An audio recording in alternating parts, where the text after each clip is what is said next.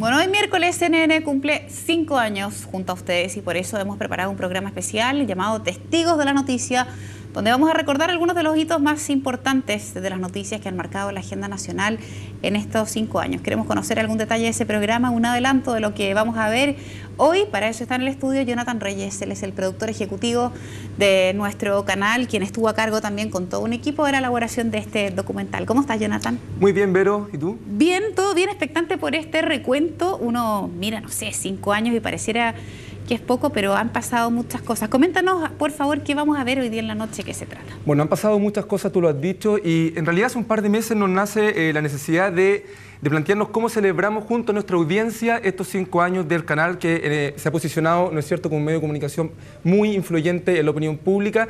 Y de ahí, de esta idea, nace, ¿no es cierto?, la necesidad de hacer esta especie de documental, este reportaje que dura 2 horas. Es bastante largo porque en 2 horas tenemos que poner los hitos noticiosos más importantes de estos 5 años. Y dentro de eso, bueno, tenemos, por ejemplo, una trastienda bien importante y lo más interesante...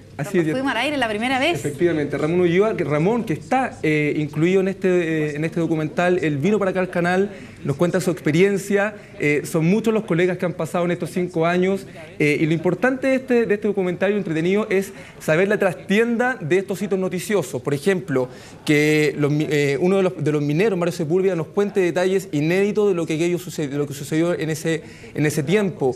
También, por ejemplo, tenemos por primera vez a todos los presidentes de partido, tanto de la Alianza como de la nueva mayoría, refiriéndose a lo que fue la bajada de la carrera presidencial de Pablo Longueira. Declaraciones bien impactantes y súper importantes, por ejemplo, de Monseñor Goich con respecto al caso Caradima. Nos cuenta a modo de adelanto en este reportaje especial Testigos de la Noticia que para él, a modo personal, el caso Caradima ha sido la pena más grande en su vida. Mira, y respecto de la grabación, ahí vemos a Mónica, Daniel. ¿Esta grabación tomó cuánto tiempo?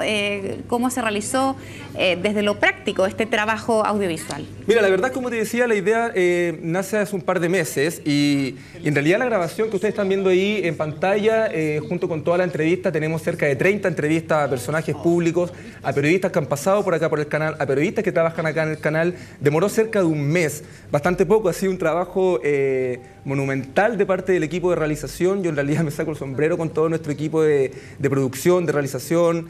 Los muchachos han hecho un gran trabajo. Es un trabajo muy íntimo, un trabajo con el que queremos expresar a nuestra audiencia de cierta forma el agradecimiento por la preferencia que nos han dado en estos 5 años.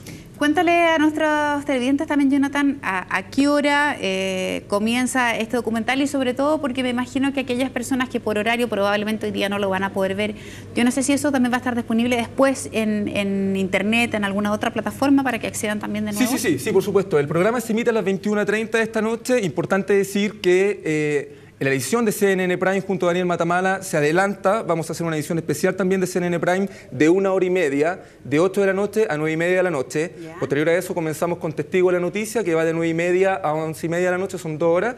Y bueno, se va a repetir durante la jornada de mañana, va a estar disponible también inmediatamente después de la página de internet, tal como todas las entrevistas, todos los programas que acá hacemos en CNN Chile, y también se va a repetir en horarios por definir durante el fin de semana. ¿Alguna cosa ya más íntima? ¿Qué fue lo más difícil, Jonathan, en este trabajo? Bueno, lo más difícil fue, yo creo, conseguirnos a los protagonistas de la noticia. O sea, era súper importante para nosotros, como canal, tener siempre el balance político, por ejemplo, que lo hemos reflejado en nuestra pauta todos los días. Fue súper importante tener, por ejemplo, a Mario Sepúlveda, a Monseñor Goich, a James Hamilton, refiriéndose al caso Caradima, confrontar esas opiniones, ¿no es cierto? Eso quizás fue un poco lo más complicado, porque todo el trabajo que ha conllevado de realización del equipo en realidad ha sido un 7, o sea...